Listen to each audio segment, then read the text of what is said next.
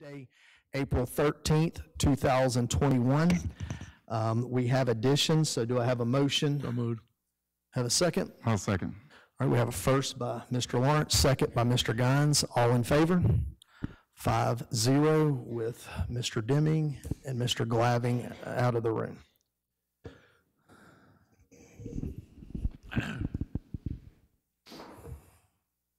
To our consent agenda, we're adding 5I, resolution authorizing and approving entry into positive pay services agreement with the People's Bank.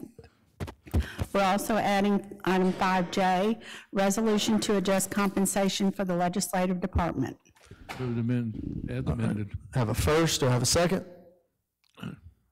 Second. Mr. Gines, first Mr. Lawrence, second Mr. Gines. All in favor? Okay, 5-0. We will now move to our presentation agenda, and before we move to the mayor's report, I'd like to recognize Lucy Brazier, our council clerk. Today will be her last meeting as clerk after serving the city for 37 years. She's retiring. We'd like to let her know we appreciate it. All right.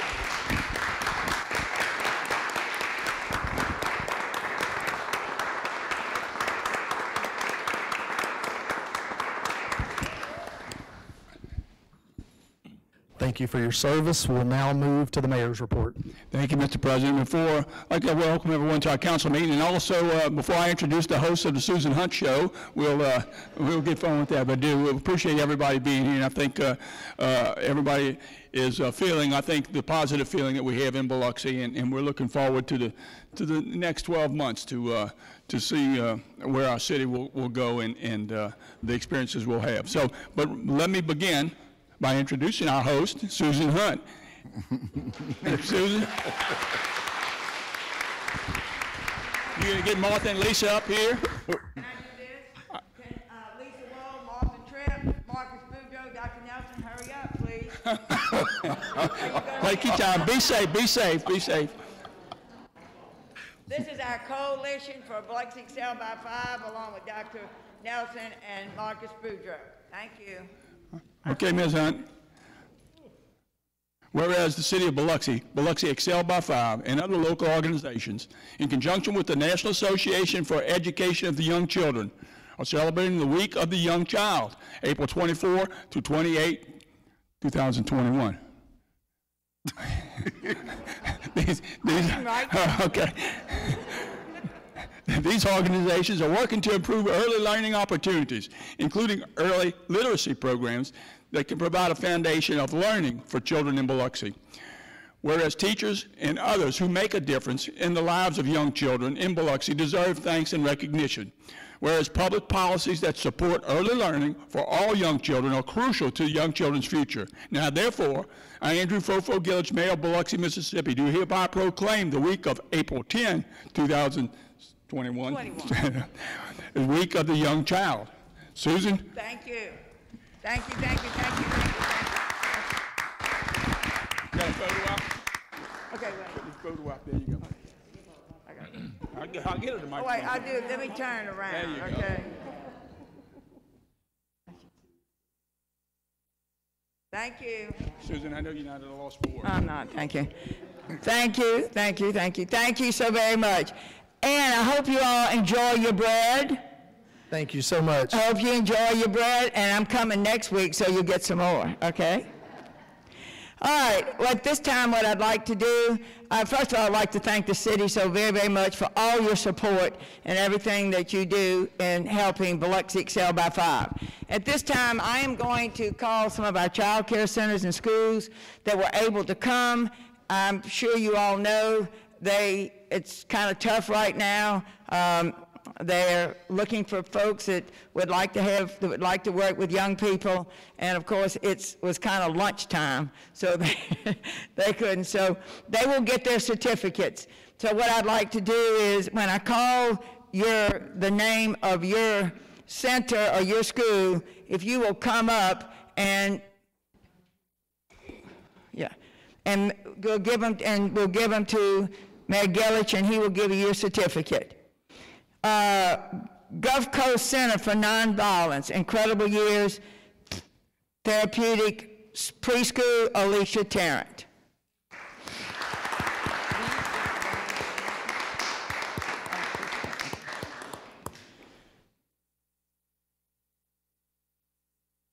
They were in order.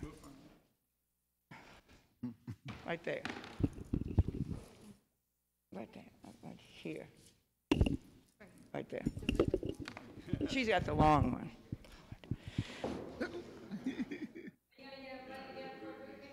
Well, yeah, let's just do a group picture.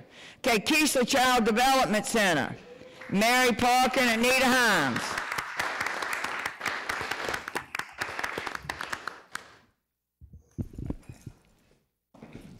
Do you see Caterpillar? I don't see her. Caterpillar. Okay. Okay, what is this? Oh, he's starting. Little Blessings Learning Center, Andrea Timms.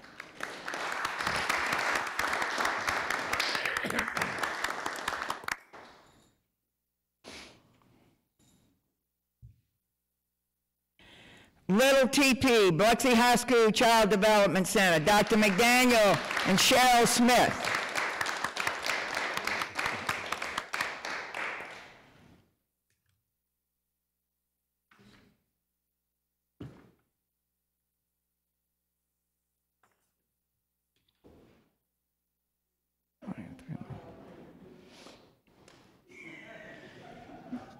Nichols Elementary, Julian Langlanais.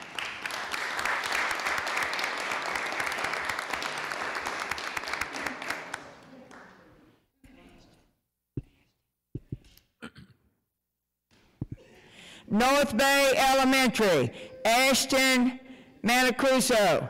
Yes.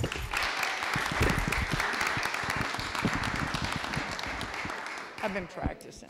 She got her queen thing on. No. I gave you the wrong one. I pulled the wrong one.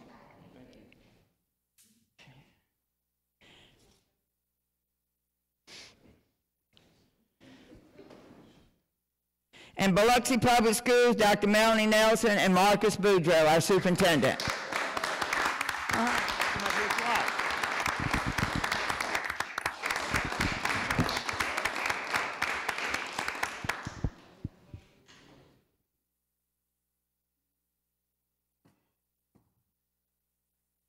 Thank you very much. Now we can do a group picture. And thank you for you all being here. They didn't come. And for all that you do. I appreciate it very, very much.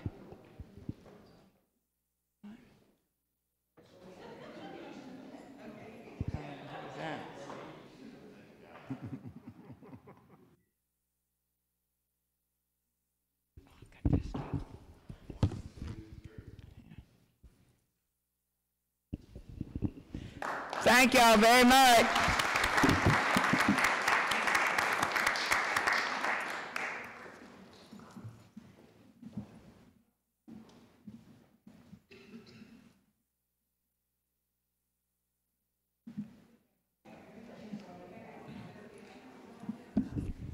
All right, one more great proclamation. I'd ask Jefferson Tanner and Marcy to come up here, and I want to read this proclamation on a great occasion.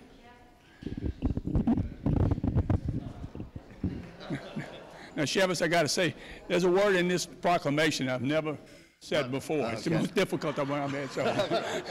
But I'm going to try it, okay? Whereas the people of Biloxi, People's Bank of Biloxi has been in continuous operation since its opening on April 13th, 1896. And whereas throughout its existence, the People's Bank has contributed to the growth, culture, and prosperity of Biloxi and the Mississippi Gulf Coast. The People's Bank is marking a milestone with its quincentennial. I've never heard of it. That's 125 years. That's pretty difficult. Yeah, huh? Anyway, whereas through though much has changed over the last 125 years, the People's Bank, much like the city, has exhibited a resiliency that has seen through challenges in natural disasters. Now, therefore, I, Andrew Fofo Gillich, Mayor of Biloxi, Mississippi, in honor of the 125th anniversary of the People's Bank, do hereby proclaim the 13th day of April, 2021, as the People's Bank Day. Congratulations. Thank you. Thank you, Mr. Mayor.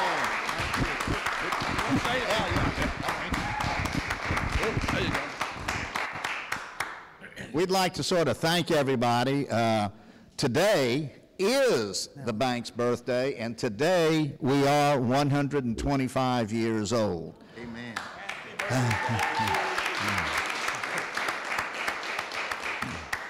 I am the third generation to be president of the bank, and hopefully on my left is the fourth generation to be president of the bank.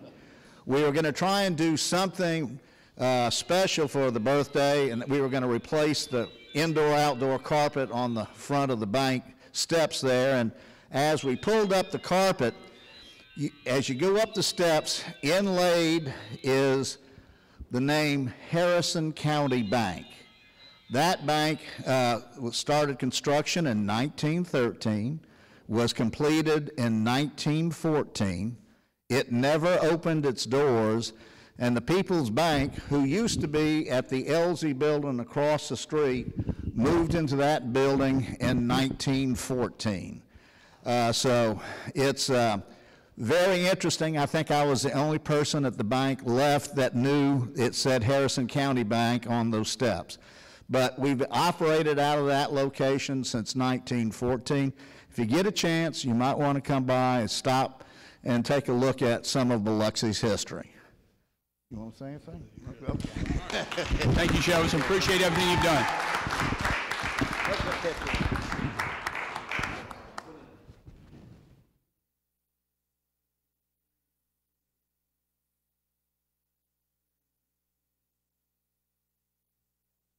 Congratulations.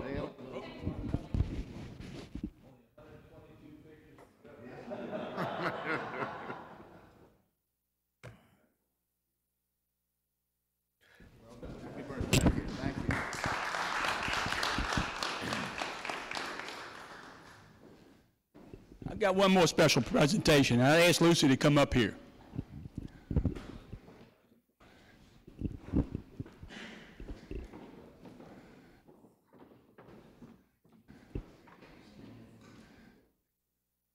Lucy, time passes when you're having fun, right?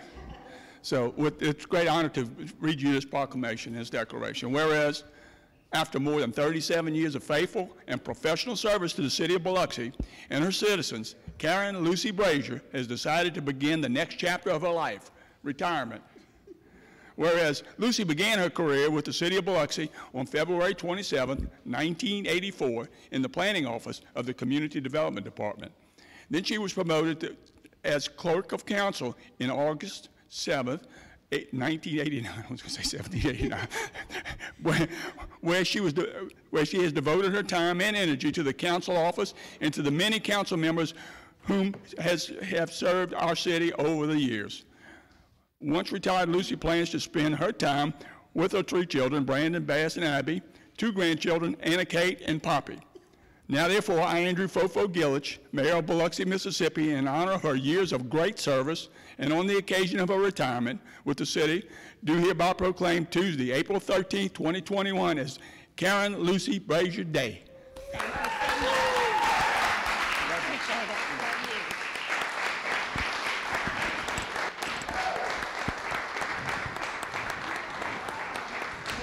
You want to say anything? Oh, yeah, absolutely. Yeah.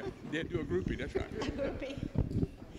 Well, I'd just like to say thank you, Mayor, for this wonderful honor, and I would like to thank my wonderful bosses again for the opportunity to work with them all these years.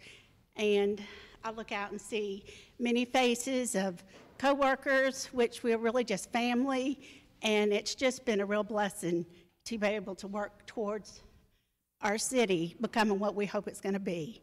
Thank you all, and thank you to my girls who are my back. Thank you. Come on. Come on, girls. Come on, girls. Somebody will take a picture. Unless you want to say.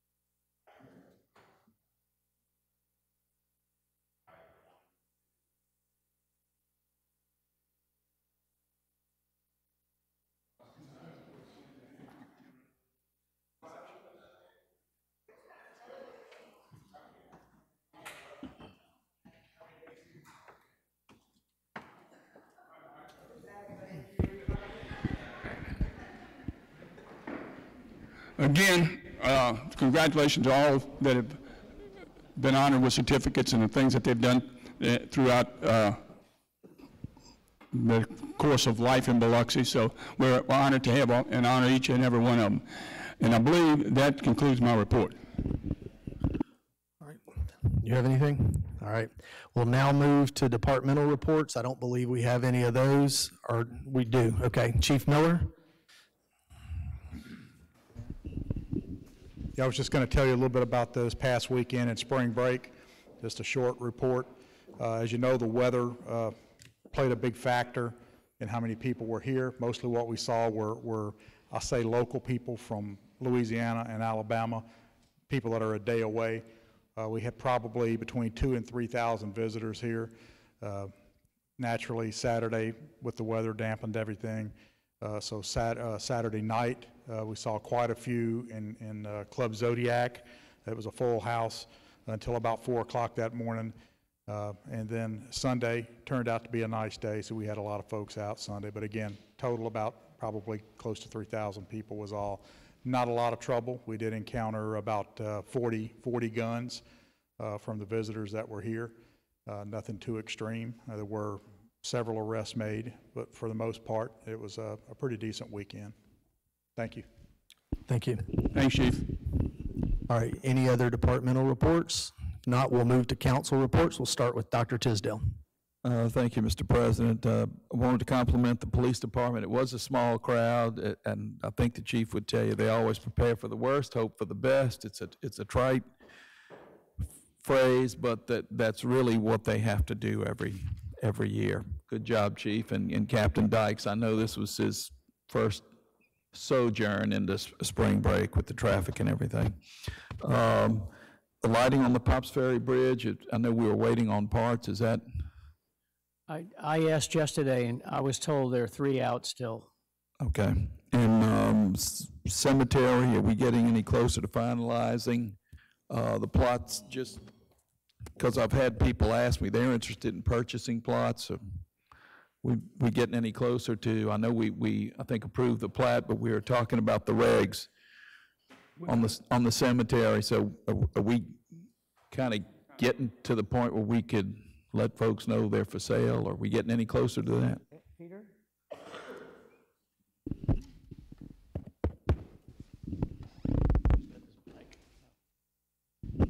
On the cemetery, you said? Yeah, I mean, are we getting any closer to resolving whatever issues there are? I believe we have the last version revisions that we could put that on within the next few weeks, I believe. Okay, back and as I said, I know I have people asking me, I'd like to be buried in the cemetery, and as soon as the lots are available, yada, yada, yada. So thanks, I appreciate that. Okay. That's all I have. Thank you, Mr. President. All right, thank you, Mr. Tisdale. Ms. Newman? Miss Lucy, it's so surreal this is going to be your last day. I mean, you took us all in. We were all 5 new at the time, 8 years ago, and you've been there for us, and it's going to be so surreal not to see your lovely face anymore. But it's well-deserved, and we'll miss you. Thank you, Ms. Newman. Mr. Lawrence? I've been a councilman lucky enough to serve with her for 20 years. So she trained me well. It's a good boss. She's actually been the boss, not me. So I'll thank her for that. A couple things I would check with the Sweatman House. Have y'all got any information back from the state? Have y'all tried to get any information? No, don't give me that option. Have y'all actually contacted them again? The governor has been contacted. You know, 'cause I mean, this is something that needs to move on and get done. What you're trying to work to do is a good thing, so let's get it done. Doesn't happen overnight. Yeah, so no more slowing down. And Peter, we're about to keep the circle. Have you got a call back from the people that actually picked up the property? I've located them, and we're getting ready to start discussions. No, so we passed the option. Now we're in discussions. I like that. Maybe we're getting closer.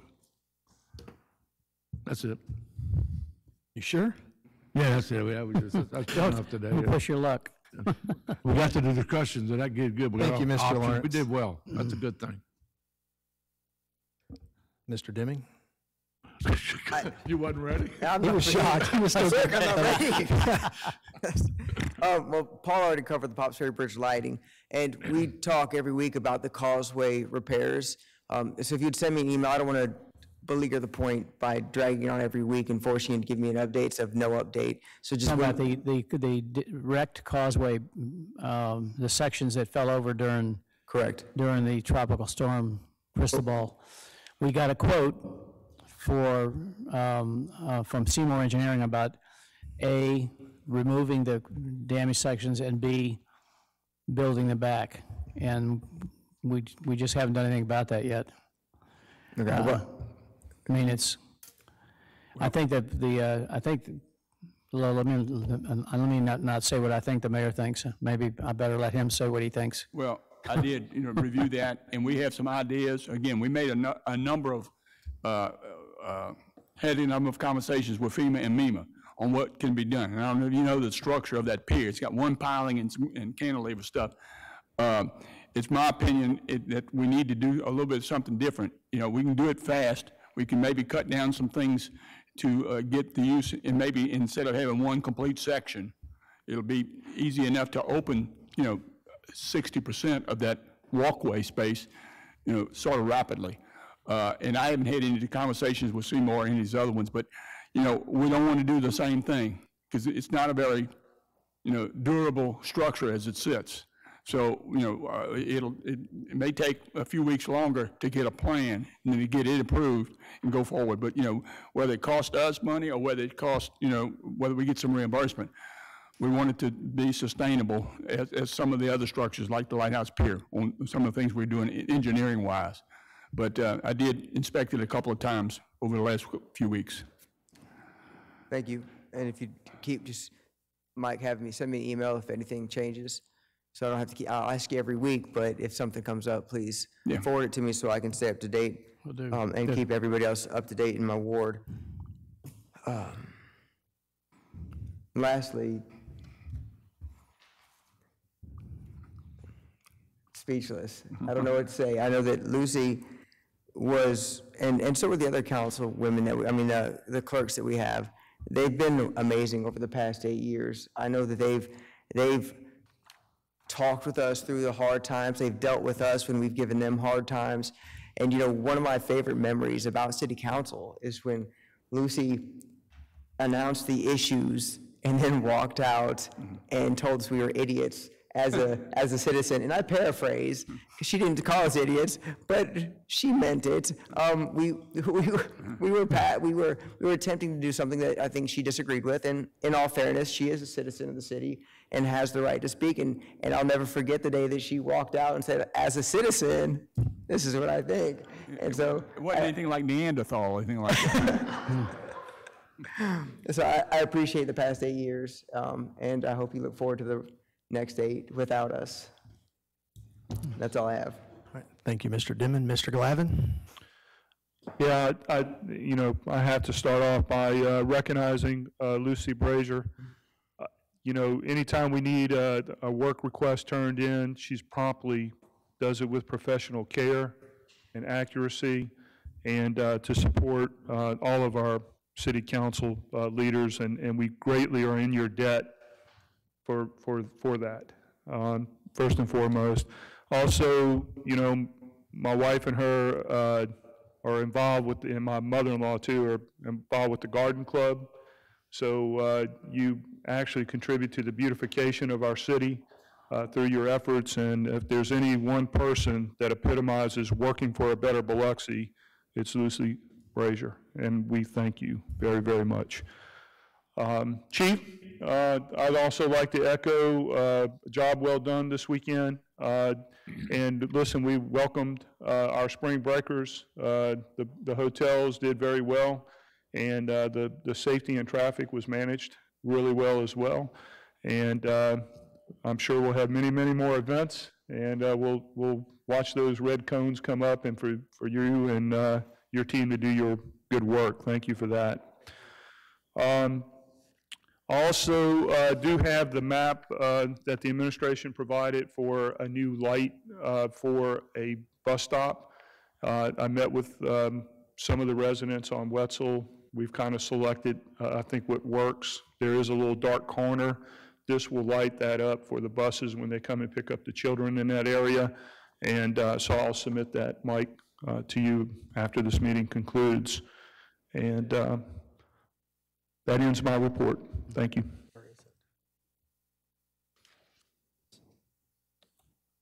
I'm sorry. Thank you, Mr. Glevin. Mr. Guines? Thank you, Mr. President. I'd like to start off, Walt, I would like to set up a meeting Monday with you.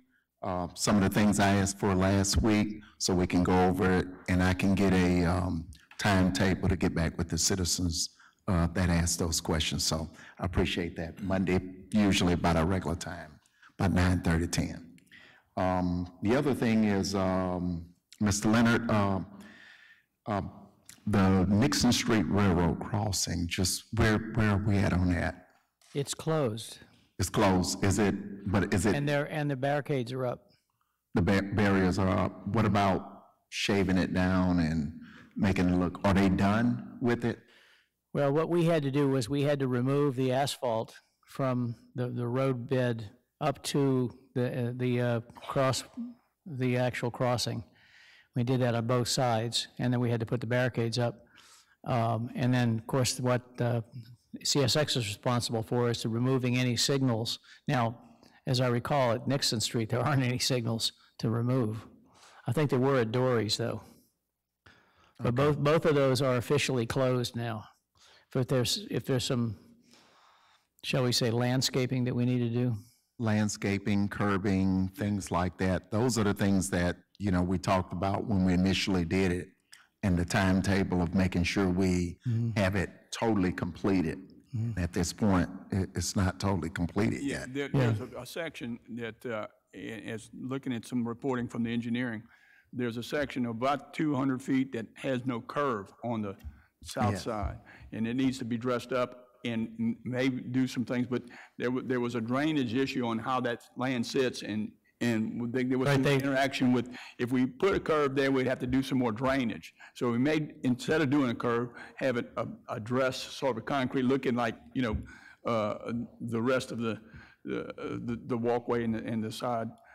So we do have some work to do there. Right. But there's some engineering that has to be done, and we're in the middle of that. Because we initially had April, and that was one of the things that we didn't want it to prolong, you know, forever. Wanted to go ahead. It's usable. It's just we need to, you know, to finish it. We need to do something in that area without the curbing. But there was an engineering feature that needed to be taken care of that we may complete the whole. Like I said, about 200 feet, I think. Right. What they did, Councilman, in order to keep the cost down and not have to put in additional drainage structures that were not there originally, they sloped the roadway so that the water would run into the ditch on the track side. So if we decide to put curb there, we're going to have to do something about how do we catch the water. We can't put the curb to block the water, so we need. I'm thinking we can, without putting a curb, we can do some things to let the water go, but look as if it, you know, it was a right, and I understand that. You know, the thing was the timetable. When we initially talked about it, we just wanted to make sure it was something that could be done and completed. As you know, we had a infrastructure thing that went on and on and on, and I just don't want it. Well, the roadway's open. The roadway's open, and the crossings are closed. And I understand that it's open, but you know, finished product. We want it to look good. Beautifying, you know, the neighborhood. We got new streets. Yeah. We want to continue to keep that going. I think that that really dressed up, that roadway really dressed up the properties that face the railroad track now. It just seems like they're neater now. Yeah, and it looks good, but you know, but having those barriers there and those big old things, if we go ahead and clean it up, beautify it, put the curving down, and get the engineering issues done. And like I said, you know, I think we talked about, when we initially talked about it, we talked about April, having it finished, and just didn't want it to drag out past the end of the year or into next year. And so that's the issue that I was having. So if I could get a completion date on it, I'd appreciate it. That's all. Okay, and last but not least, want to address Miss Lucy. I just wanted to say thank you. All the 8 years that I've been here, you taught me a whole lot, especially when I've always asked for special requests like NBC Leo with the Black Caucus and different things like that. And Lucy, you knew all the details of how to do that. So the girls that's coming up, they're gonna have a tall order. But I appreciate everything you did, paving the way and making it easy for us to do our job. So thank you So you again. don't drop right off the road. That concludes my report. Thank you, Mr. Guines. I have just a few things. I'd like to start by once again thanking Lucy. I've only been here 4 years, but I remember right after I got elected, and it was, I didn't have a general election opponent, and well before I was coming into office, Lucy reached out to me and you know, wanted to make sure that I was acclimated to everything as much as possible, and really helped over the last 4 years. So thank you so much. Secondly, I was out of town, but this past weekend we had a significant rain event. I think that's what we call them. And luckily, we had closed Shriners and cut Shriners like a couple of days before. And I know the old TNN building, which is now Strayham Electrical, got 2 inches of water in one of their warehouses, or maybe 6 inches. But had we not cut that road when we did, we probably would have had 6 or 8 foot of water in those buildings. Not just that, but all of those buildings surrounding that. So we dodged a bullet there. But with that being said, we have a lot of areas that drains are clogged, culverts are clogged from debris that's been on, you know, not big debris, but stuff that's been put in ditches to be picked up from Zeta that has washed down, just the small stuff that's left on the ground. And a lot of those culverts and stuff are not draining right.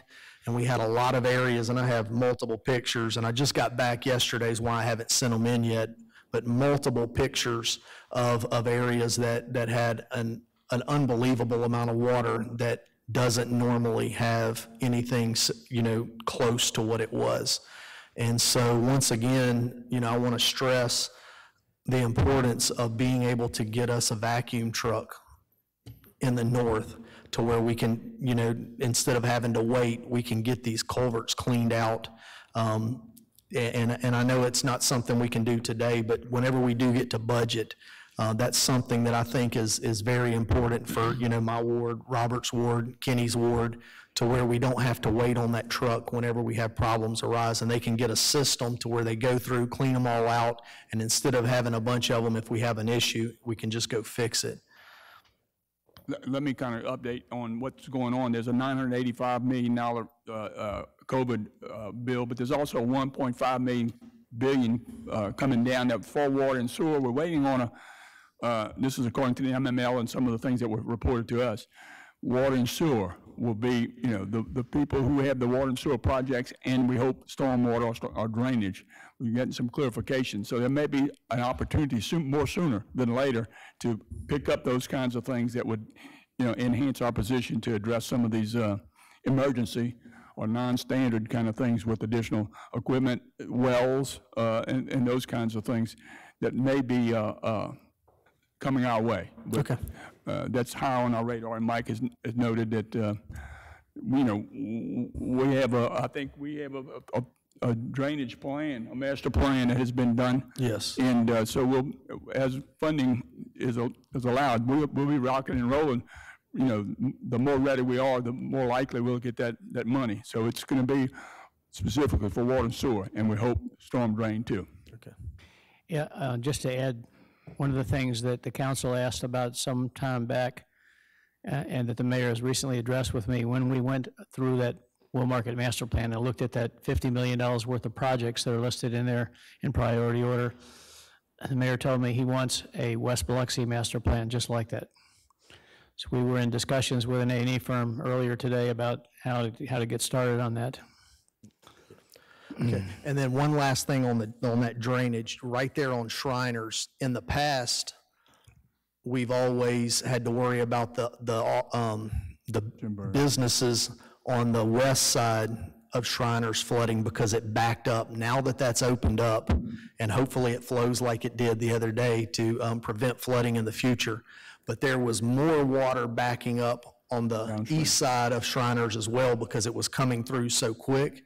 And it may be in the plan, but that drainage area that goes through and wraps around and crosses under Wool Market Road has a lot of growth in it. And if possible, if funds are still in that project, if it's not already planned on being done, I'd like to see us clear that out to where we don't risk those businesses on the east side so much coming through there quick that it backs up onto them. Because in the past, that hasn't been an issue, but it got really close this time because it was coming through there so fast. Moving on, the park, Eagle Point Park, they had started setting and pouring slabs for basketball court, pickleball court, pavilions and things this week. So we're nearing, we're seeing the light at the end of the tunnel as far as getting to the end of that. And I see that Representative Felcher's in the room, and the state has assisted greatly on that through Tidelands funds and helped us out this time on some Tidelands stuff. So I'd like to thank you and our local representation for helping us out on that. Tomorrow, we have not tomorrow, on Thursday, 5:30, we have a ribbon cutting at the Wool Market City Center, followed by a ward meeting around 6 o'clock. So if department heads, if you're available to be there to give us an update on Ward 7, that would be great. And then the last thing that I would like to add, and I don't know if y'all are aware of this or not, but I heard that whenever they get done doing the repairs on the Fort Bayou Bridge in Ocean Springs, that I-110 is next. And I don't know if that's true or not, but I heard that there's going to be a time when, I don't know, portions or all of that's going to be shut down. And so I don't know if we have some type of contingency plan, but I hear that that's the next. We build a new Pops Ferry Bridge. Yeah, I hear that that's the next step, and I know that that's causing nightmares not only for businesses, but for people having to leave, hour early, traffic being backed up, getting on and off of the interstate and so on. So that might be something we need to look into. So that's all I have. Nathan, Yes, sir. I'd like to bring up one more thing. I knew you couldn't. Raises Day, I think we definitely, all 7 of us should close this meeting in her honor. I agree. So all these things, we do this all the time, she definitely deserves it. 37 years to put up with anybody, that's amazing. Thank y'all. All right, we'll now move to our policy agenda. I'm sorry. Well, no, we won't. We will now move to citizen comments. We will allow 3 minutes per person, total allotted time of 45 minutes. And if you would like to speak when you come forward, if you will state your name and please sign in at the table. Do I have anyone on my left side of the room and your right side of the room that would like to speak? My left side, your right side? My right side, your left side. Anyone that would like to speak? Or is there anyone in the back of the room? All right, please come forward. State your name and sign in at the table, please. Yes, my name is Diani Kirschman, and I'm here to represent Biloxi Shores, just in case if there may be any questions towards. Could you move a little closer to the microphone? Sure, I'm sorry. And state your name again for us, please? Yes, my name is Diani Kirschman, and I'm here to represent Biloxi Shores, just in case if there may be any questions in regards or requests. Okay, thank you. Okay. All right, are there any other citizen comments? All right, if not, citizen comments are closed. We will now move to the policy agenda. And I'm going to step out of the room, and Mr. Tisdale's going to handle this. Ordinance amending Chapter 20 of the Code of Ordinances by adding Article 4, Operations of Low-Speed Vehicles, previously moved by Councilman Lawrence and seconded by Councilman Glavin. Thank you. Mr. Abad, I think did you give the council members a copy of that handout already? Yes, everybody should have that proposed text change. This is to clarify the violations probably the primary violations will be folks, underage drivers or people driving without the decal. And this is just to clarify, if you commit any of those violations, you would also be subject to a violation and a fine. It was a little confusing the way the other paragraph read. So I would ask that this be added as an amendment at this point, or at some I'll point. move to add that amendment. There's a motion by Mr. Glavin to amend the proposed ordinance as noted. That's item G by Attorney Abide. Is there a second? Second. Second by Mr. Lawrence. Discussion? Mr. Glavin, any discussion? Nope. Mr. Lawrence, any discussion? On the amendment. On the amendment. What we're doing here is putting this into effect, and we'll probably be adjusting as we go along. Right. Well, They will be changed, and so once you. right now, this is just for the amendment to add Right, that language. That's and we'll right, come it's back an to that. amendment for a reason. That's what they put in effect, the violation. All these things will be adjusted as we go along, just like anything else. So you put them in effect and then see how they work in a program. That's all. Okay, thank you, Mr. Lawrence. Mr. Daring, did you have a question? Yeah, the only concern I have is potential confusion as written, because it says may be operated. If the language were to use terminology like only, or the problem is it's not clear to some readers, because I've been contacted, that you can't operate them on 35-mile-an-hour roads. So if we put in here some obvious prohibition, instead of saying they can be driven on this road and they're allowed to proceed over roads that are 35, I just think the way it's written isn't clear enough for non-government officials or attorneys. Right. You know, We will have a map and a PDF map showing all roads in the city that are 25-mile-an-hour speed limits.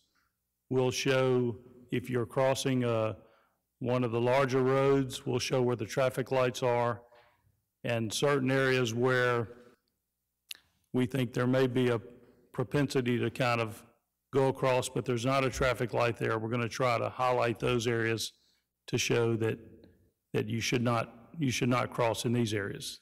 So, but you're talking about the actual text saying that. So for example, if we, and this is just looking at it briefly to give this idea, but in subsection A, section 20-4-2, subsection A, which says low-speed vehicles may be operated on city streets and roads where the speed limit is 25 miles per hour below. Can we just put the word only? May only be operated on city streets in which the speed limit is 25 miles an hour or below? Yes, that'd be fine. I would like to add that to the amendment if. That's fine. So that's item A. We're going to add the word only after the word may, so that it reads, low-speed vehicles may only be operated, and so forth. On city correct? streets, correct, where the speed limit is posted.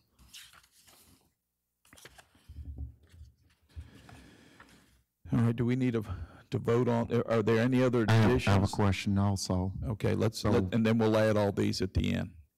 Go ahead, Yeah. Mr. Gaines. So when we're talking 25 miles per hour or less, are we gonna issue a booklet or something showing the streets that are eligible to be driven on?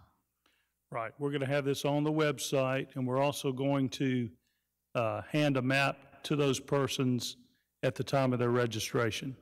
And we're also going to have certain wards blown up. If they're in a certain area, it's going to help them to say, well, here's the downtown area.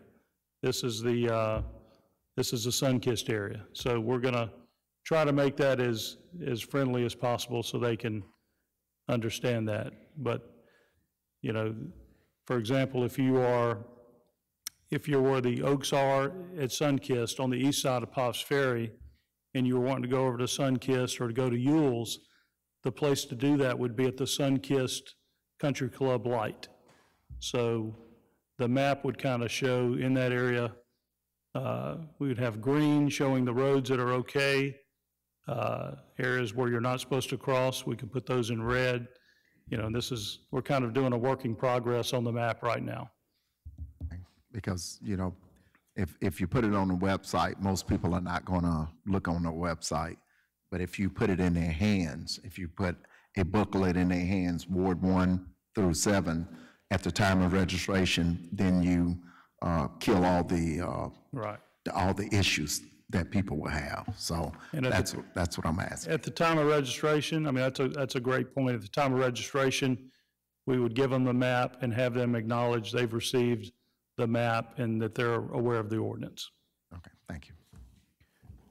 Any other questions? Any idea on the timeline for the map? Several weeks from now? Could be a month. Well, the statute that the governor signed takes effect July 1st? It's actually in effect now.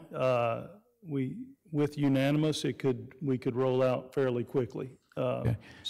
But I'd say certainly within 30 days, we should have everything ready to go. Right, because that'll be the next question if we're waiting on the map. So maybe mid-May, we may be actually having some of these vehicles inspected with maps and so forth. We'll coordinate with the police on how to do the inspections. We have to get the decals printed, so there's some nuts and bolts that we're taking care of right now. Okay. One more question. Who would this be administered through? The police department? Right. The police department, by the statute and by our ordinance, the police department will be in charge of the inspections. And if you have your information, you bring to the police department your driver's license and your proof of insurance and your application fee, and then you would get the decal at the police station. Gotcha. Thank you. Any other questions? So in looking at our amendment to change the language on page 1 under item A, low-speed vehicles may only be operated on any city streets and roads, et cetera. And then on the second page, item G, as noted by Mr. Abad, operating a low-speed vehicle without a decal, an expired decal, or in violation of section 20-4-2 shall constitute a violation, et cetera. We have a motion by Mr. Glavin to amend this and a second by Mr. Lawrence. Any further discussion? There being none, all in favor of the amendment? It's a 6-0 vote with Mr. Barrett out of the room. Now we'll vote on the amended ordinance. We've got a motion by Mr. Lawrence, a second by Mr. Glavin. Let me ask, is there any discussion on the remainder of the ordinance? Just a couple Mr. questions. Chief, if you may, I know when we had a slugfest about the motor vehicle for hire situation and the burden it put on the police department, what the numbers for these low-speed vehicles, how much of a burden is it going to put on the police department? I suspect at first it'll be a little bit of a burden, there'll be a little bit of a learning curve at first, but I suspect that'll dissipate pretty quick. Okay. You know, we used to do the same thing, like you said, with motor vehicle for hire. We did the inspections on the taxis, and so it'll take a little while, but we'll get it down. Okay, thank you. Anything else? Any other discussion? All right, we'll call for the question. All in favor? None opposed. That's a 6-0 vote. Perfect timing, Mr. Barrett. Thank you. We'll now move to item B, resolutions on the agenda. Resolution appointing Carrie L. Campbell as Clerk of Council. I'll make that motion. All right, we have a first by myself. I'll second it. Second by Ms. Newman. Oh, All right, is there any discussion? To the point. I didn't hear. Any discussion? All in favor? 7-0. Oh, yes. Congratulations, Carrie Campbell.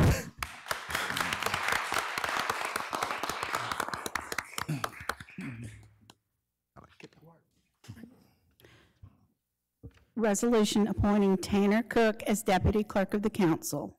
I'll make that motion. Okay, I'll second. First by Mr. Guns. I'll second the motion. Is there any discussion? Is Tanner here? He is not. Mr. Tisdale? Yeah, just one quick comment, I circulated this a little earlier, I believe to all the other council members. Mr. Cook, Tanner Cook, is excellent guy, does a great job where he is now. All indications. I would prefer that the council finish this fiscal year with just the two clerks that we have to see if we can better manage that, not better manage, but see if they can handle the load, and that maybe we re-examine adding or filling this vacant clerk spot when we start talking about budget in the next fiscal year. I want to make it clear it's just about the position itself, has nothing to do with the gentleman that's being considered. Okay. Thank you. All right. Any other discussion? All right, I'll call for the question. All in favor? 6-1. Thank you. Mr. Tisdale in opposition. All right, item D. Resolution to grant conditional use approval for short-term rental for property identified as 263 Eisenhower Drive, Unit 61. All right, this was previously moved by Mr. Glavin, seconded by Mr. Guines. So do we have any discussion? I don't have any discussion, no. Okay, Mr. Guines? No further discussion. I'm in favor of the Planning Commission.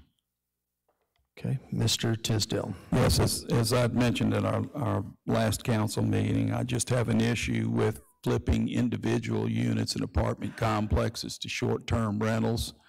I worry about the ramifications and what they might be in the future. We have a number of apartment complexes throughout the city, and I just think we're really opening a can of worms without considering other factors before we make decisions like this. Thank you. All right, thank you, Mr. Tisdale. Any other discussion? Yes. My problem with this is I see no upside for the city, none. I see a problem when you take in apartments who are built under different standards than hotels and turn them into hotels. So to my knowledge, the best thing to do, anybody wants to turn these apartments into short-term rentals, then they need to follow the code that's set up for hotels. The other problem I have is the fire department, we have 348 of these. We're gonna have to have extra firemen to go around inspecting all this stuff. So what I'm gonna do, I'm gonna call on Joe Boning, who does this with the fire department, and explain to y'all the problems that he's been created with these short-term rentals. Joe?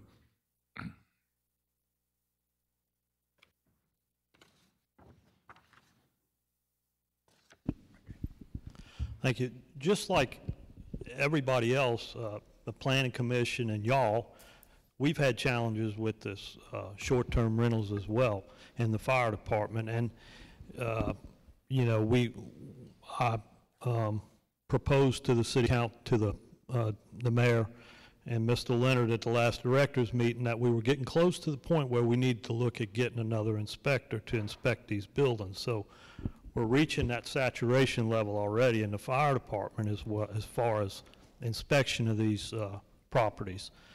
But a bigger issue for us, and just like, you know, and I'm sure Jerry has run across it as well, is when we start taking apartment complexes and flipping them into short-term rentals, it doesn't match the fire codes like we would like it to. And this is not just in Biloxi, this is all over the country we're having these issues. You know, a hotel is an R occupancy. A hotel or a motel, they're required to be sprinklered. These short-term rentals, in the fire department's eyes or the fire service's eyes, these are the same thing. They're transients. These are transients occupancies. People come in, they're not aware of the facilities, of their surroundings, like a permanent apartment complex is. Apartments are built for a specific occupancy. Hotels are built for another specific occupancy. Our issue is fire protection. in these facilities when you change the occupancy type. And that's where we're having a lot of issue. Every time I cringe every time you come up here and talk about changing a hotel, an apartment complex or a condominium into a short-term rental, because I know they're not designed or built with the fire protection systems in place to provide the protection to these citizens. So that's the best short way I can explain it to you. You know, as far as residents go, changing a residence to a short-term rental, the council approved, decided not to require residents to be sprinkled for short-term rental use. I understand that, I get that, but when we start changing these larger facilities into hotels, essentially, without the protective systems in place, we're asking for disaster from the fire department standpoint. Thank you. All right. You have anything else, Mr. Lawrence? Just thank you for that information, and I think everybody needs to pay attention to the problem that we actually getting ready to create with these apartment buildings. And I think if we're going to do this, then we need to make sure they follow the fire code to protect the people that's living there, and also to protect the people that's coming in and out. You know, you can't party in your house every weekend and tear it up. Pretty soon you're going to burn it down, mess it up. And when these people come in, and they come in and have a great time in the city of Biloxi, but they're here for a weekend. And that's not the purpose of these apartments. These apartments are built for long-term residency. So I just have a deep problem with that, and I agree with the chief. I think it's something that's not going to work well in a long-term apartment, turning them into hotels, basically. Thank you. Any other discussion? Yes. As I said last week, I'm in favor of this, and I support the Planning Commission's decision, which was a unanimous decision in support of this as well. A couple of things that strike me is that this is still a conditional use, and there are specific parameters that this one adheres to that not every apartment adheres to. This is a part and parcel separate building. This is a little bit different than just any apartment complex. So when we take these specific considerations to determine whether we're going to approve or deny, I don't think that's arbitrary or capricious, and I think this fits within the parameters of everything we wanted. Secondly, when you say there's no benefit to this, well, the taxation is the same or increased, because you still get the ad valorem of the property taxes, plus you get some forms of hotel taxes. Not to mention that there's a bigger benefit to the city in the economic multiplier. So when you look at the studies, and I've done the studies on this past week, a permanent resident of a hotel versus a 60% occupancy of what the chief called the transient, we see a 3 times economic value multiplier. They spend more money in the economy and more money in the community every time they go out into the community than a long-term resident of a hotel. So there's a huge benefit. That's 3.5 times more of a benefit to Biloxi than using it as an apartment complex.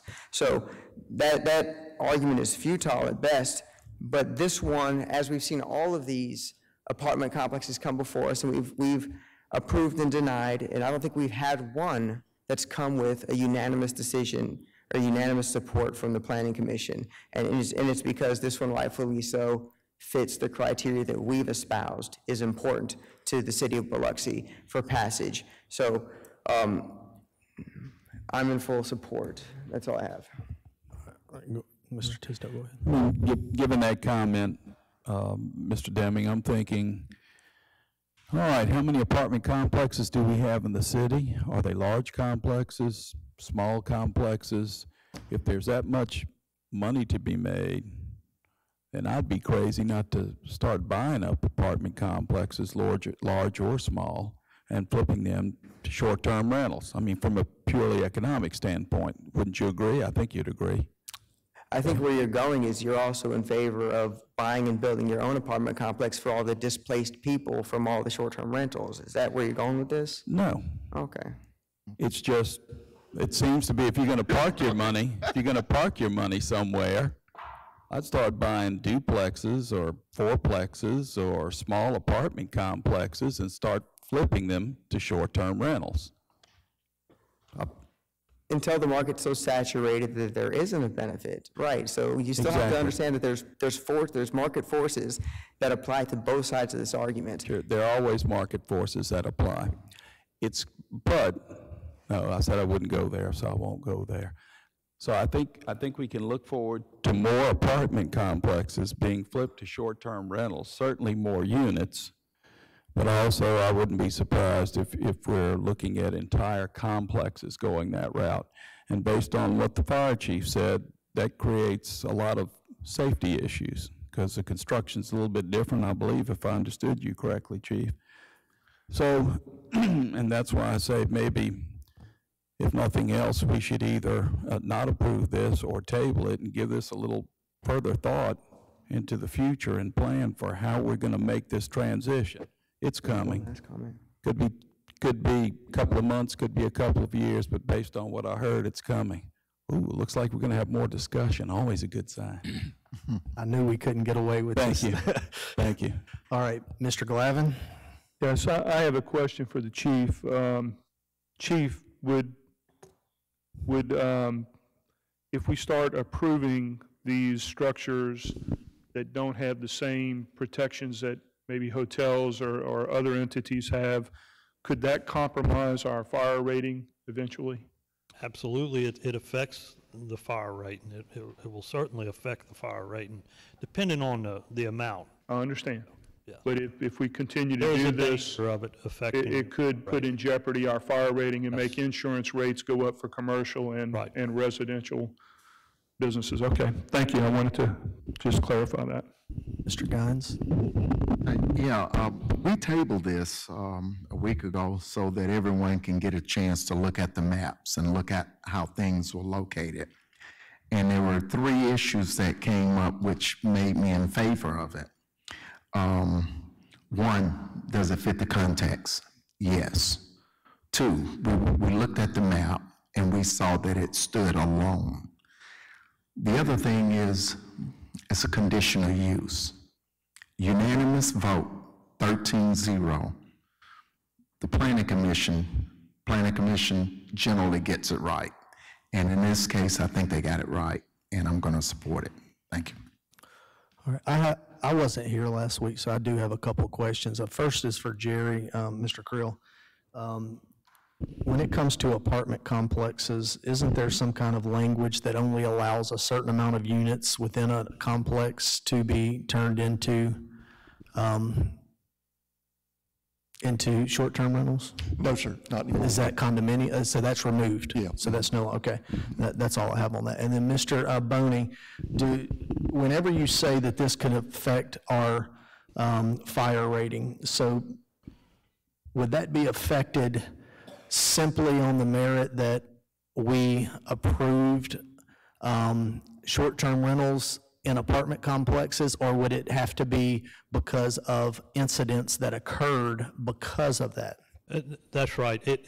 Simply because you approve a short-term rental will not affect it. And most probably, if you did like this, it wouldn't affect it, a small number. But when you get into a full complex, and these inspections are reviewed by the state, if it shows that these buildings were apartment complexes, built for apartment complexes, but now are short-term rentals, being used as short-term rentals, that violates the fire code, and that's where you have the issue. Okay, now my next question is this, and I know we've covered this before, but just to refresh my memory, the difference in code, and this may be a Mr. Krill question, but the difference in code outside of the sprinkler system and the exit signs in a hotel versus an apartment complex are what?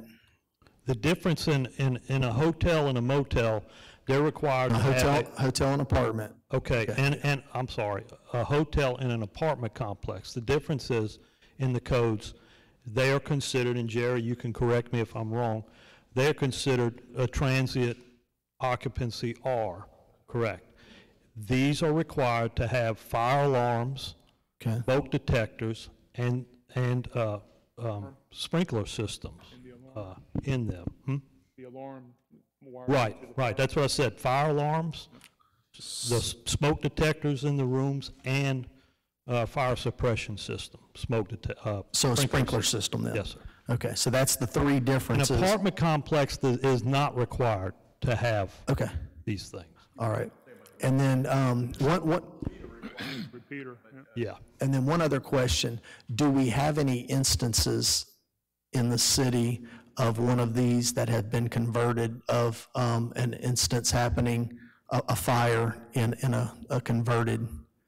No, not in, I think the only one, it was the what? No, that wasn't a short-term rental. Would be the one on the beach that was a condo and they changed it to the short-term rentals? The old Saxony Apartments? Mhm. Yes. Okay. And then one other question, how long have we had ordinances, and this is for Mr. Creel, thank you, Mr. Bowney. How long have we had ordinances in place regarding short-term rentals in the city? I know it's not an old issue, so. I went back and looked at, okay, short-term rental, the title came out with our land development ordinance in 2010. Correct. So it was listed as a use in there, but it really didn't become an issue until about 2015. And I was going back through the records the other day where we had had a lot of our discussion about short-term rentals in the latter part of 2014 and just about all of 2015. Okay, all right. Is there any other discussion? We actually didn't start approving these in 2018. Didn't have any short-term rentals before 2018. We went through this discussion for over a year before we ever passed any of them. So there's no short-term rentals legally in the city of Biloxi before 2018. Yeah, we were receiving applications, and you know, it was new to all of us, and so it was kind of a learning experience for everybody. The questions here about short-term rental is along with what Joe had said, is looking at it from different perspectives. You know, if someone comes in with a set of plans to the department and they're going to build an apartment complex and turn it into short-term rental, then that works for us because we have the ability, both my department, the fire department, have the ability to review those plans like a hotel. And we can make sure that the safeguards are in there. It's when we're taking an existing structure and that was built under a code, and in this case, these particular apartments were built in 1974, so they were built under a much inferior code. Now, the general part of that is if we have an apartment complex where people are having to walk long distances to get to an exit, to get outside the building, that's one thing to be considered. And converting an existing building over to that, then we're going to have to make sure some safeguards are in place. Now, in this particular complex, the building that we're talking about is in the middle of the complex, and it has 8 units. It has 4 on the bottom and 4 on the top. Now, the complex is not sprinklered, which it wouldn't have had to have been back in 1974. But the 2 units come directly out into a breezeway that immediately comes out into the open, which is one of the things both my department and the fire department have to consider. How long does it take for someone in there in the event that there's an emergency? How long does it take them to get out of the burning building and out to a public way? And in this particular case, both of the units are on the bottom floor, and they're probably 15 feet from being totally outside the building. They also both of the units have patio doors that serve as a secondary means of egress to get out too. So the discussion we've had so far seems to be to lump everything in together, but one of the reasons it's important to look at this as a conditional use application is because you can take the specifics of each particular unit and the way that it's been presented. Is it new construction? Is it an existing building being converted? And then take the specifics of that existing building being converted and consider that as part of it. So Director, why don't we require short-term rentals to have the same conditions that a hotel or motel would have? Why don't we write that in? The code assumes, the building code and the fire code assumes that a person who lives in an apartment complex is familiar with the exits, is familiar with the path of travel, the means of egress to get to the nearest public way coming outside the building. I'm talking about short-term rentals. Which is a hotel. I'll get to that now. Okay. It assumes that the people that come to stay there are not familiar with the means of egress and not familiar with the quickest way to get to the means of egress. So the requirements for a hotel are a lot different. And just to correct something that was said a while ago, City Council didn't vote to remove the sprinkler requirement from apartments. What the council voted to do was to remove the requirement for conduit, for metal conduit going into an apartment complex. So buildings still have to be sprinklered when they reach a certain size, but they are allowed to be wired with Romex now, and that was a change that the council made to the code.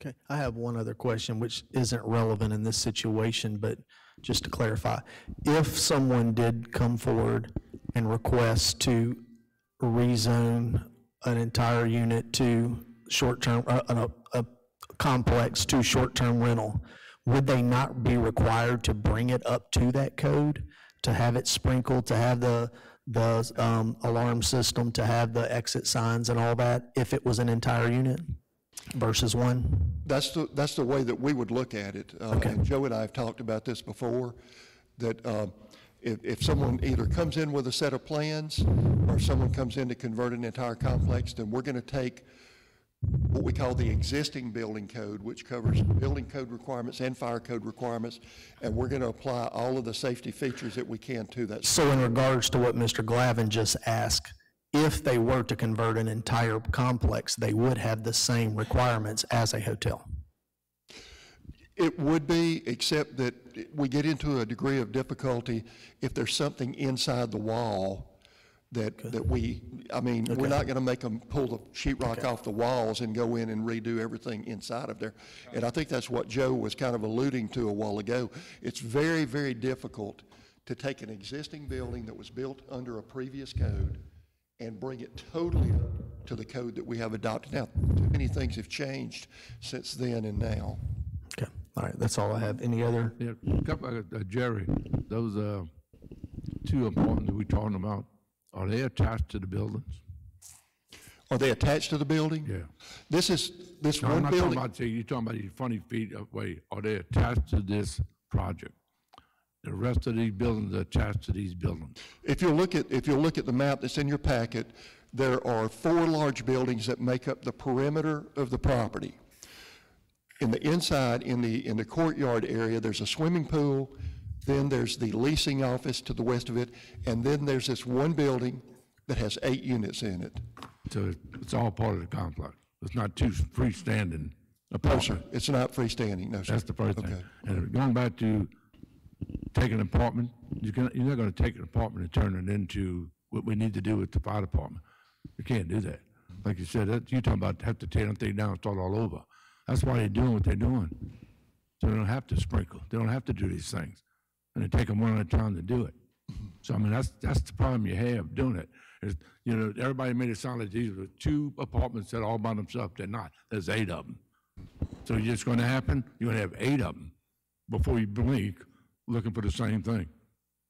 That's that. The other thing, I just wanted to respond to what Robert said. Thank you, Jerry. Okay. I don't know where you got the 3.5% times the money. You can't tell me anybody's going to bring more money than somebody that lives in the city of Biloxi for a whole year. That ain't going to happen. Wait a minute. I didn't interrupt you. You come up with 3.5%. I don't know where that comes from. 3.5 times whatever somebody else spent. I don't believe that at all. Because it had not affected our tax rolls if that's the case. And we have 348 short-term rentals, and over half of them don't even account for the city of Biloxi. They're not even in the city of Biloxi. The taxes goes to Gulfport, it goes to North Carolina, it goes to Southgate, it goes everywhere, not in the city of Biloxi. So it's not helping us. There's no upside to short-term rentals, period. Nathan, can I just respond to one thing? When I said a 3 times multiplier, I think what you're confusing is a I'm not person. confused at all. Well, let me finish. Okay. Thought you didn't cut me off, or interrupt me. So a person that lives in an apartment for a whole year versus somebody that's in the apartment for 2 days. Anecdotally, when I go somewhere on vacation and I'm staying in a hotel for 2 days, I go out every day into the environment and spend money. However, when I'm here at home, I may go out once on the weekend, but all the other 5 days, I sit at home and I don't spend money in the economy. But if somebody were in my house, if I were in a hotel every single day, so the 3 times multiplier comes from having somebody vacationing every single day in that home, not going out once a weekend or once a week or once every 2 weeks. The people that are in that home for the entire year are going out every single day into the economy, spending money on food, supplies, utilities, and entertainment. Whereas we sit at home and don't go out every single day. That's where the 3 times multiplier comes from. And it's not me just saying it anecdotally. This is math and science. This is real numbers. Well, let me ask you one question. Those 5 days that you don't go out, is that all free for you? No, you have to go eat. You got to pay gas. You got to buy gas in your car. You got to go to the grocery store. So them 5 days, that's a pretty moot point right there. No, that's not, because Pretty weak. I go to the grocery store once a If week. you live here 7 days, you spending money 7 days a week, one way or the other. Do you want to look at my food bills compared to my restaurant bills? Because if I go to the grocery store and I buy food to cook for 2 weeks, it's much cheaper than going to a restaurant every single night, which I would do if I were in somebody's hotel or house on vacation. Anyways, think what you want to think. I have facts on my side. Yeah, Thank you, George. I don't believe your facts because I don't know where they come from. Newman, Ms. Newman? Yes, I would like to hear from the applicant. I think she probably has some things to say since she's overhearing all of this. And maybe perhaps hear why she wants to do these short-term rentals in these little apartment complex.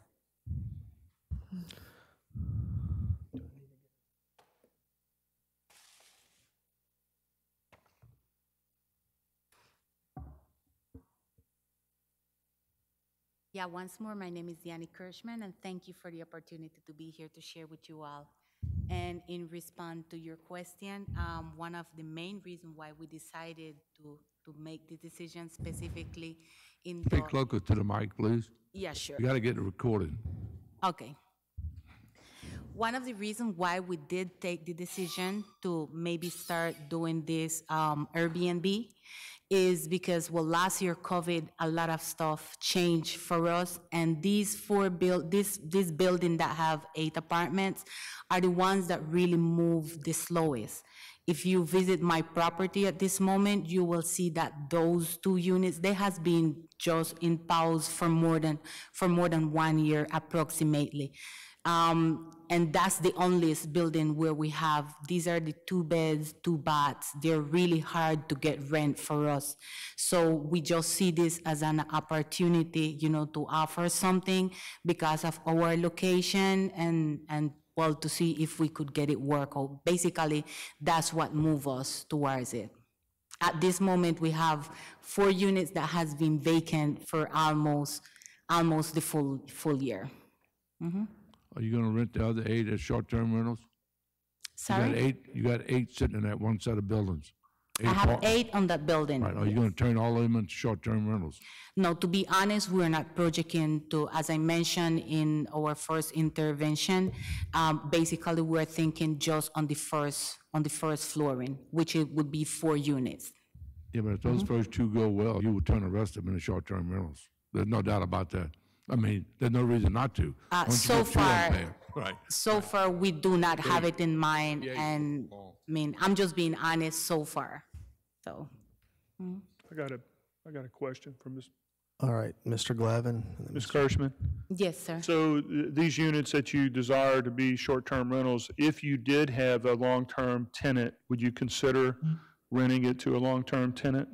Yes, of course. Okay. Yes, of course. All right. Thank you. Mr. Tisdale? Yes, there you go. Question, isn't this complex being renovated currently? Yes. Would it be possible then, because we were talking about fire code and so forth, on these 2 particular units, is it possible during this renovation to meet the higher code requirements that the police chief was concerned about? If it is required, if what we have at this point, we are missing something, then I think that it will be possible for us to try to work it out. As I mentioned, those units, we have 4 that has been for more than 1 year. I've been here in Biloxi almost 3 years, and I'm not going to lie to you. The unit 61 and the unit 67, I came and it have not been rented since then.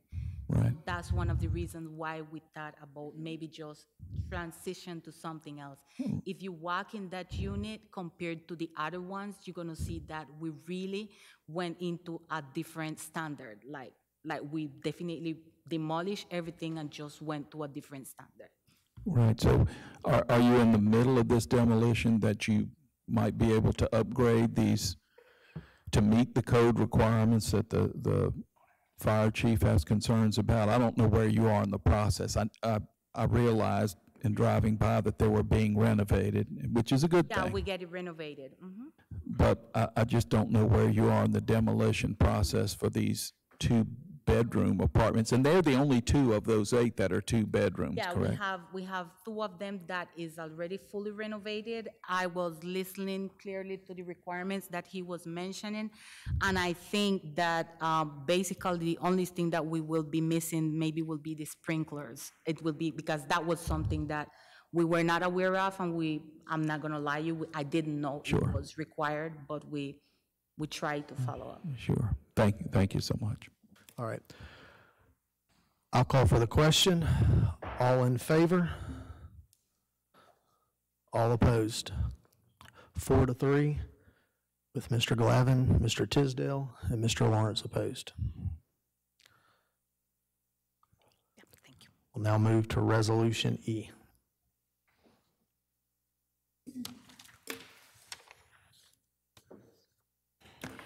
Resolution to grant conditional use approval for a short-term rental for property situated at 263 Eisenhower Drive, Unit 67. This is moved by same. Deming and Lawrence. All right, this is moved by Mr. Deming and Mr. Lawrence. Any discussion? This is just an extension of what we just did. Correct. Any further discussion? All right, I'll call for the question. All in favor? All opposed? All right, 4-3 with Mr. Glavin, Mr. Tisdale, and Mr. Lawrence opposed. We'll now move to the consent agenda. I have a request to go to executive session. I need a motion and a second to go into closed session. So moved. All right, for the purpose of examining the necessity to go into executive session to discuss personnel matters. All in favor? We have a first by Mr. Tisdale, second by Mr. Glavin. All in favor? All opposed? Okay, 6-1 with Mr. Deming opposed. We have a first by Mr. Tisdale, second by Mr. Glavin, that the council conclude the closed session and reconvene as an opening meeting. All those in favor? All opposed? 6-1 with Mr. Glavin or Mr. Deming in opposition. Council Member Tisdale, Council Member Guines seconded that the council go into executive session. All those in favor? All opposed? 6-1, Mr. Deming. We'll now go into executive session. You guys. He looks Glavin. I've become Glavin.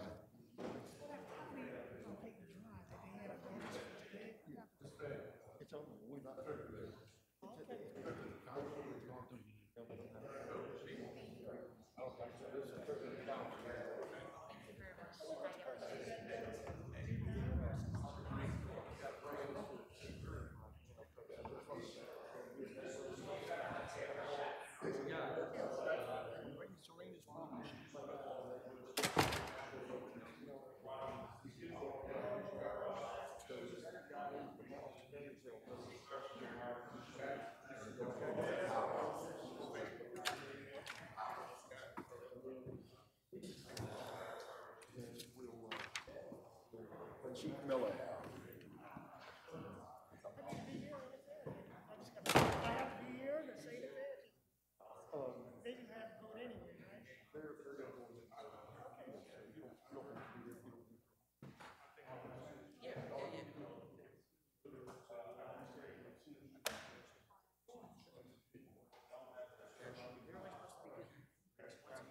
I agree.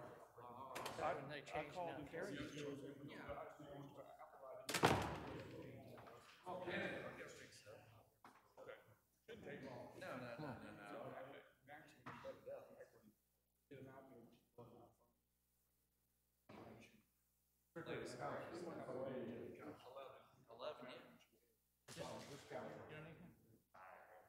Everybody else doing all right? I don't know the council can call it.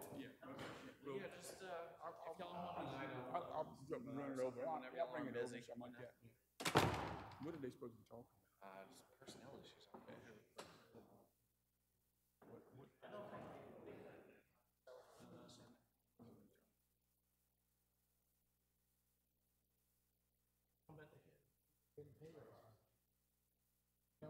I said that. Who works for who? They work for you.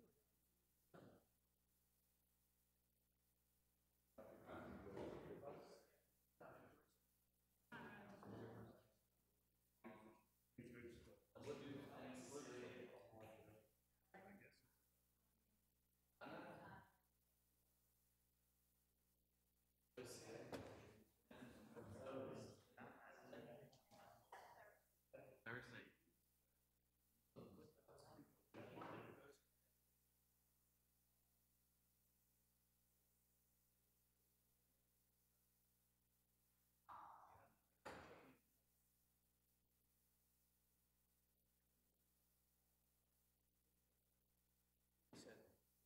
I say this in there. That's what he said. They all voted against it. Yeah. Look, the golf course got one.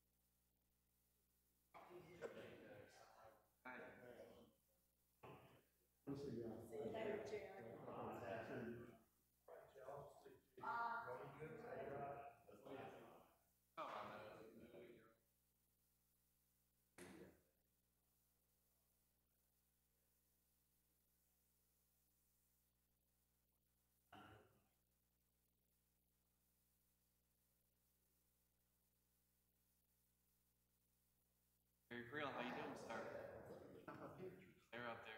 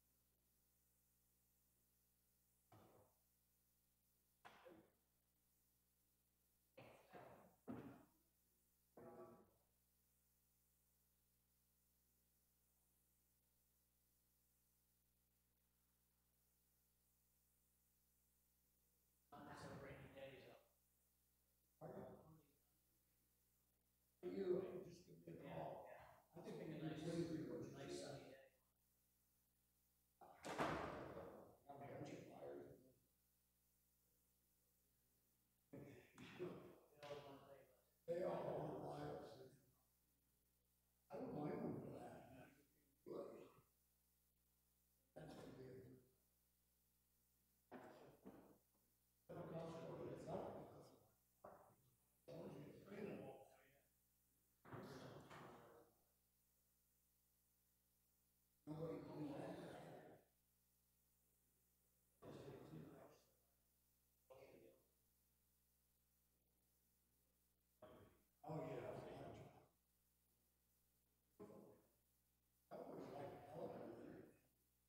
you have the female full truck down there?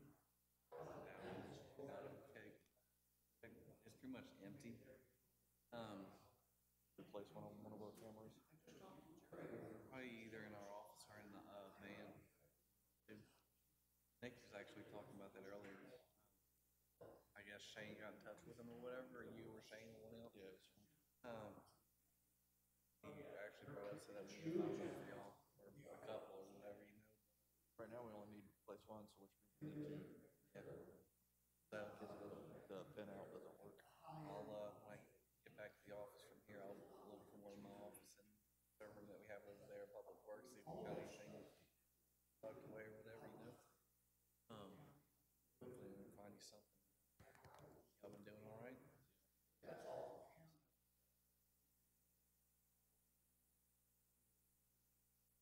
That's what we put in with Palazzo's office budget. That gonna cover? That's assuming about $250 a square foot. It'll cover the construction. Probably some odds and ends. Be in on that if possible. Y'all want to relocate everything up there? Or just have the board space? I mean, what do you want? Because the floor hasn't been laid out yet. There are planks that were layouts. Peter? I'd love for us. They can be over there. And I know we're looking at getting one, maybe 2 more people. Is he in the mayor's office? Can you grab him for me, please? Have him over there and things like that. But that'd be a good spot. Hell, everything's over there. Yeah, the other thing is that we were sort of talking about is want to do another dedicated fiber drop. It's all just a dedicated fiber service straight to the 3rd floor. Do another server stack. That would be amazing. And then if we can pull that off, that would be like, speaking of that would be Mickey right there. Hey. No, sir. I'm talking to Lewis right now. Actually brought up Ronnie about that. We need to get that female in for Shane for that camera. But no.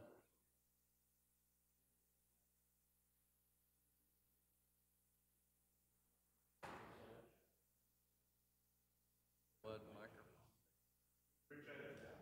Thank you. Yeah, thank you very much. I'm glad to be here. Allowed to go in there.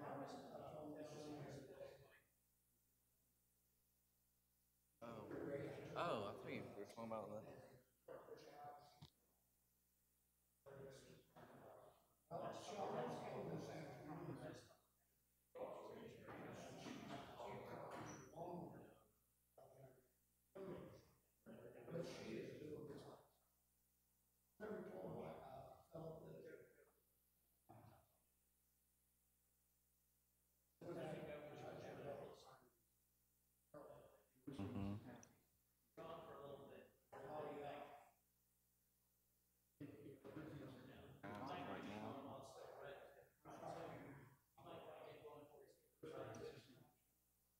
Out on this thing.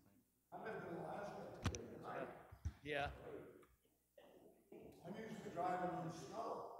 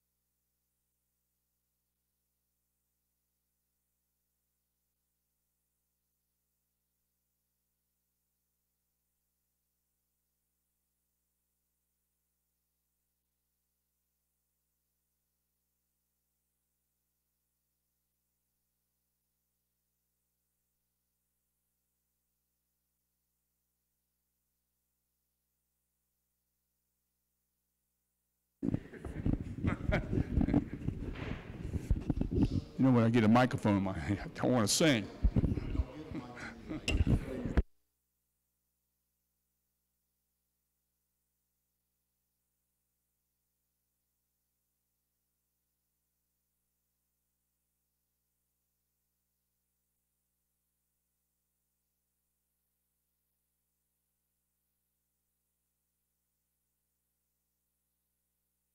You were on your best behavior in there.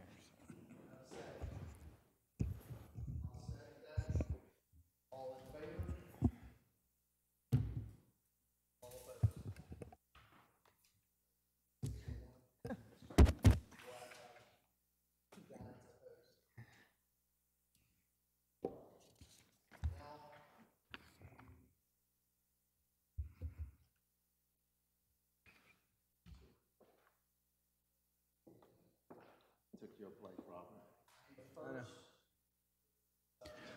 I'll make that motion.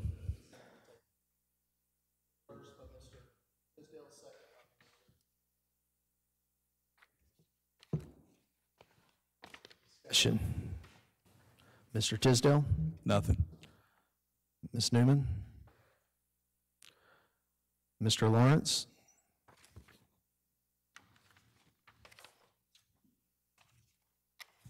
There's only one thing I'd like to move on, J. I'd like to put that on the table for amending it Okay. and turn it over to the council president. All right. So you need second that.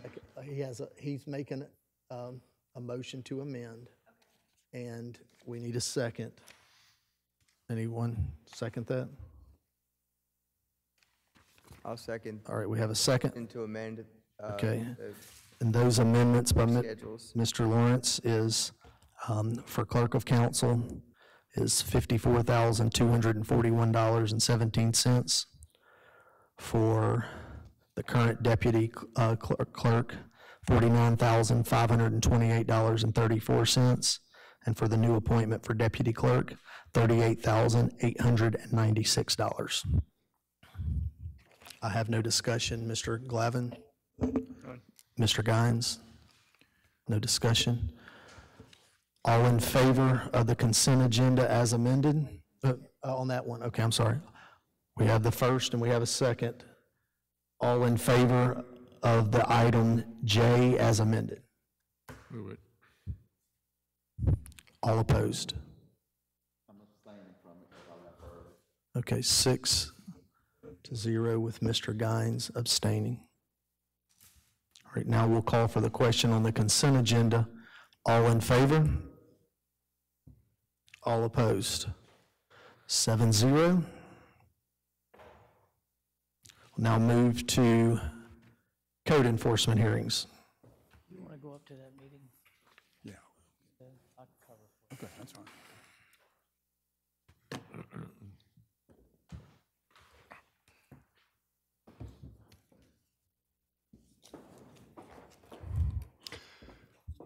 Items A, B, and C on the code enforcement agenda are all properties that are side by side. Yes, sir. So I'd recommend that y'all hear those at the same time or consider those. The addresses are 0 Beach Boulevard, also 570 Beach Boulevard, and then 580 Beach Boulevard, and they're still in violation.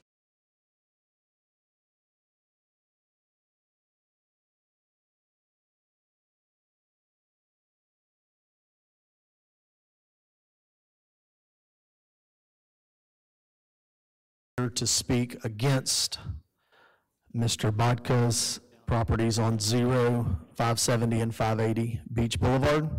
I just have a question for the director. What is that, storm debris? All of it is still storm debris from the hurricane. From Zeta? Yes, sir. Okay. Any further discussion? All right, if not, this case is closed. Item D on the agenda, Mary Bowles, 540 Beach Boulevard. That case has been resolved. Item E on the agenda, Christiana Trust is custodian, 609 Peyton Drive. This one is still in violation. Is there anyone here to speak on behalf of Christina Trust?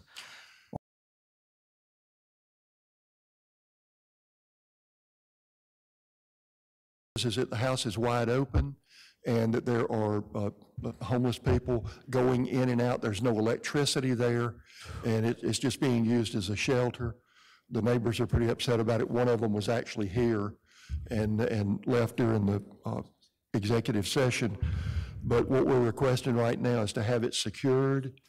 And since we've had no one to respond to any of our email, our documentation, certified mail, we may be coming back later to ask for demolition. Okay. Can we board it up now? Is it?